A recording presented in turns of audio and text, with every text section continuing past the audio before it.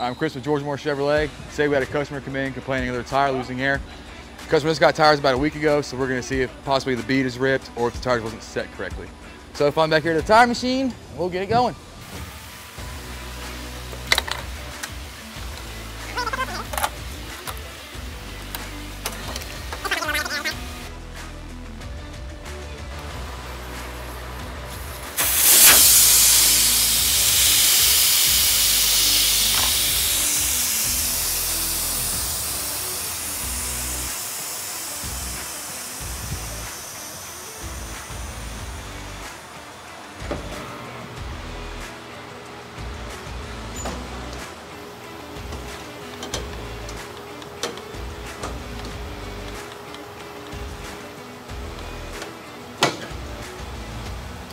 Mark that. We're going to spin it. And we're essentially just going to break the bead of the tire.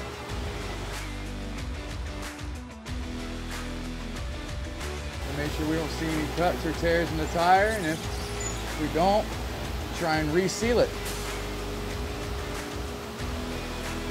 And we're not going to be able to, and I will show you why.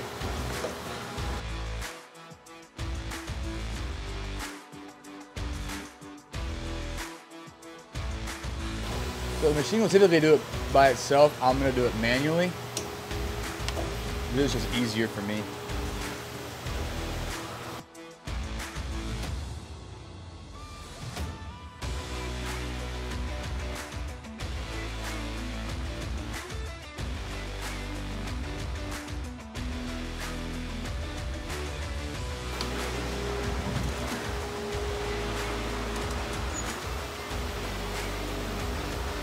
Here it is.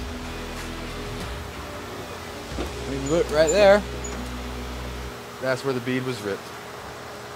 So the tire's not going to seat correctly, it's not going to bead correctly, it's going to leak air. Unfortunately, sometimes it happens. Alright, so I'm going to finish taking the tire off and we're going to go from there.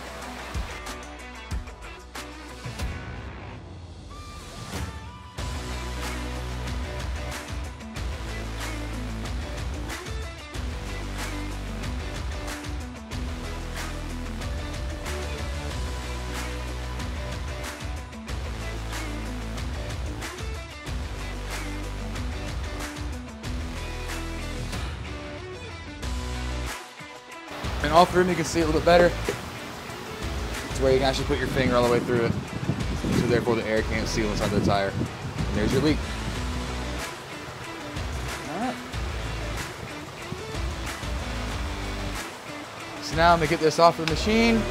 I'm going to go let the advisor know and see what the customer wants to do. Alright, well again, thanks for joining us for the Working Wednesday. My name is Chris. If you're experiencing low tire pressure or you just keep losing air, come by and see us and we'll figure out why and we'll let you know.